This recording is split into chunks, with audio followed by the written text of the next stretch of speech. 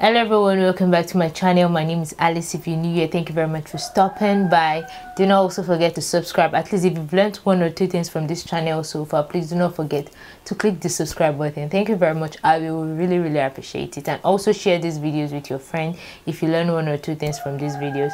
Thank you very much. And so in today's video, I'll actually be talking about, I picked some questions from my comment section about medical laboratory science, and in today's video I'll actually be answering it. Please, in case you are actually hearing noise of chickens actually around, please just do bear with me. I've been trying to make this video since and the noise is not stopping, so I just have to make the video irrespective. So please, if you're interested, please do keep watching. Thank you very much. Now, the very first question I'll be answering is, if you've not watched my video on my pre-internship story, that was how I said there was difficulty in finding internship placement. This question says, since there is an increase in the number of reference lab, should that also increase the chances of finding internship placement? The problem with why reference labs cannot actually be used as internship, as source of internship placements or as a place of internship placement is because for your internship now, your internship is like a period where you're just fresh out of school. Yes, they understand that you have the skills to be a medical laboratory science, but this is actually a year where you put those skills to practice, and now they expect you to practice all what you've learned, basically all what you've learned, not all what you've learned while in school. And so if you go to a reference labs only specialize in a particular area. They do not work on everything. Hospitals and other places work on everything, but they are called reference labs because they specialize in a particular area of medical laboratory science and then they work on it. So if you're doing your internship in a reference lab, you actually not be able to learn other specialties or learn other area, unlike if you actually do your internship in an hospital that does all areas. That's why you see places where you can do internship are places where they have at least almost all the specialty, basically where they operate all the specialties. Those are always the places actually approved for internship. That's one of the reasons why private labs are not approved, because they are not so broad basically. And then they want you to have this, being your first year out of school, fresh out of school, they want you to have a practical knowledge of basically all the specialty, not just where you specialize, but a practical knowledge. As a medical laboratory scientist, you should be able to practice in every area, even if it is actually not your specialty. So an increase in reference lab in Nigeria does not actually mean an increase in internship placements. Yes, it can actually mean an increase in job placement, but not for internship placements. So I hope I've answered that question. Now, number 2 question is, would you recommend someone to do internship at UCH Ibadan? Do you have any information about the facilities there and how the lab is? I think UCH Ibadan is a very beautiful place to actually do your internship. I have friends that have done their internship there. I have senior colleagues who did their internship there. In fact, I at one point wanted to do my internship there. We wrote the exam, but we're not called. Basically, they're almost like, because they're a teaching hospital, they have a lot of samples they run, and they have a lot of reference samples. I don't know if I can explain them.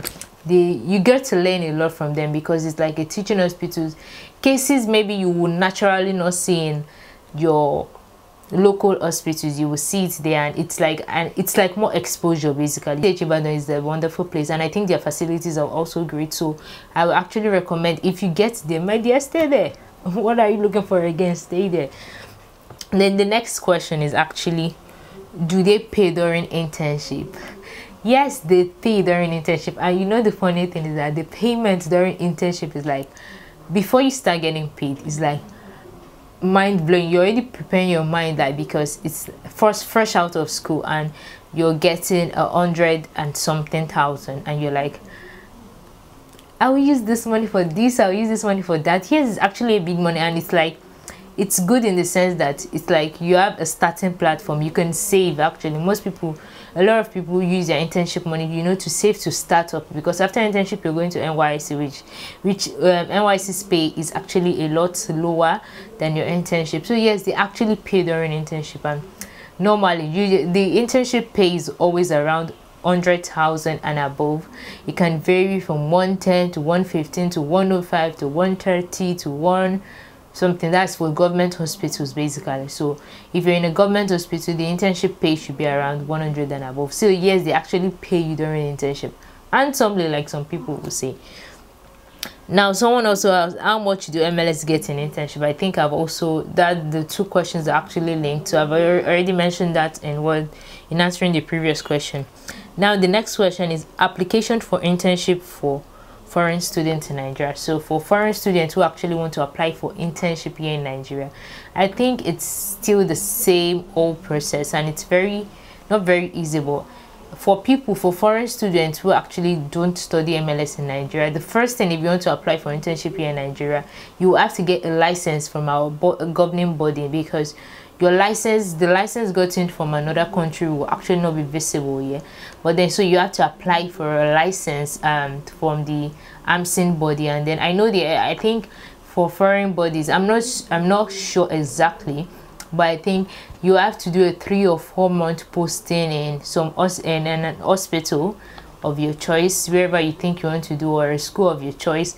Basically, you have to do few months for them to actually familiarize you with Nigerian's procedure. You know, what we do in Nigeria, basically MLS is the same thing everywhere, but what we face in different countries actually different. Maybe like now, if you studied in India or you studied in the US, things like malaria parasites and all those things which we naturally face here, which are endemic here, you don't face it over there in those countries. So they would like to actually introduce you to some things that are actually not the same, things that will actually make a little difference in Nigeria. So I think you have to use a 3-4 months to actually learn some things. I think 6 months depending. I'm not sure about the exact number of months you have to learn. Then you have to be inducted into the council here of Nigeria. That is Medical Laboratory Science Council of Nigeria. You'll be inducted, then you get a license. So once you get a license from the governing body, I think you're free to do your normal application, so you apply like every other person. So I think the only difference is that for foreign students, you have to be inducted into the AMSIN body of Nigeria, that is the council. So without getting inducted into the council, you cannot apply for internship in Nigeria. Yes, so that is it. I hope I've answered that question. Our second to the last question, this person asks, do we take practical exams after the internship? So after the internship, do we take practical exams? Not really, no, except maybe a facility or wherever you are deciding to do your internship decides to actually take practical exams, but I've not really heard of any yet. The ones I'm familiar with, you are to do a seminar presentation in every specialty you've actually passed through, because for your internship you will not just stay in one specialty. Like I said earlier, you're going to rotate, you're going to go all around every specialty. So after each posting you do, you're actually going to do a seminar presentation, maybe presenting about something relating to that specialty or what you've learned in that specialty, basically. So you do a seminar presentation after every posting, and that is what they will use in signing your logbook, which you will eventually submit to the council at the end of your internship year. So we actually do not do a practical examination after internship. What we just do is seminar presentation. But before internship, you might do examination. That's to get the internship and interview in some places, and some places they just pick, some places do both exam and interview. If you're interested in what's the whole process of internship application, you can watch. I've done a video on how to apply on internship application. I'll put it in a link somewhere in this video, so you can also watch it and know more about the internship. The very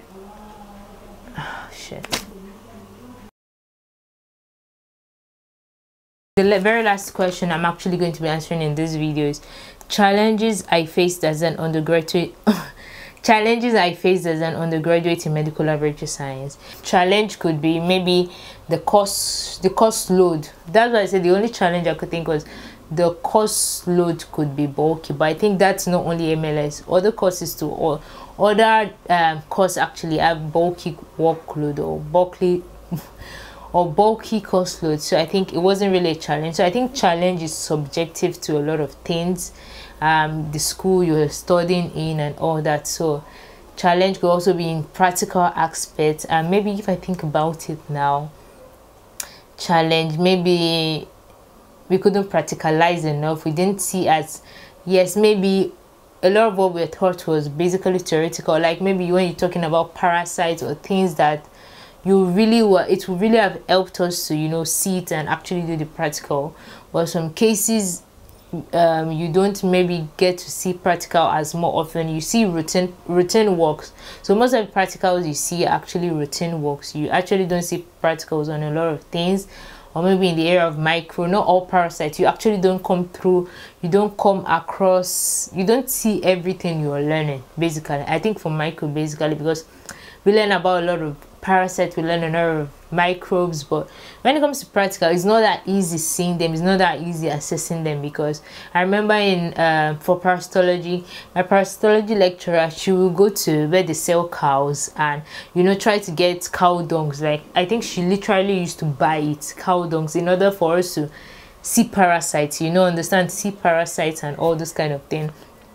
We will take ours, we will have to cover our nose because the smell is usually killing, trying to use formalin and trying to see. At the end of the day, when we are checking under the microscope, we just, before we even see, sometimes before we even see one parasite or one ova, it's quite difficult. And then you keep seeing the same kind of ova, we don't see other things we learned. Like, basically all those kind of things are challenges, and okay, I can say term them challenges also, for the fact that when it comes to project, yes, challenges, yes, that's true. When it comes to project, you can be quite limited, especially when it comes to having to get samples from people. Most of the time you have to do projects that it's actually, sample collection will actually not be difficult. So I think sample collection can be difficult when it comes to some certain things. And also sometimes, even if you want to get samples, you can't really tell people, okay, I'm doing this, I want to get your sample for a project or that has to do with this. People are not so open to that, so that can be a challenge in itself if you can find a way to work around it. And basically, so challenge, like I said, is really subjective to your environment. You can be in an environment, your school can be in an environment where people, they're actually open to some certain things, while someone in another school will actually not be facing that. At every level, you will actually find challenges that are peculiar to yourself. And so challenges are not really, for me, it was just maybe a case of GP, a case of not seeing practical enough. And I think my lecturers tried to do the very best, and it's just like the environment doesn't give us enough practical to actually blend with what we have theory. I think theory is like 70%, practical is like 30%. There are a lot of things you learn you might never see. I have sometimes my lecturers are teaching me something, they're like, they were only opportune to see this parasite maybe once throughout their maybe 10 years working experience. So you have things like that. And so basically challenges are subjective depending on how you view it and how you see it. So thank you very much. If you have more questions about medical laboratory science, I'll be very elated to actually answer your questions. And please still don't mind the chicken. And please, I'll actually don't forget to actually subscribe, like, share, you know, encourage. Let me know you are actually getting. I would really love to know if you're actually getting one or two things, you're learning one or two things from these videos, and it will really be a blessing to bless you. Yeah, thank you very much for watching so far. Do not forget to subscribe once more. Please do subscribe. Thank you very much, and have a wonderful day. Bye.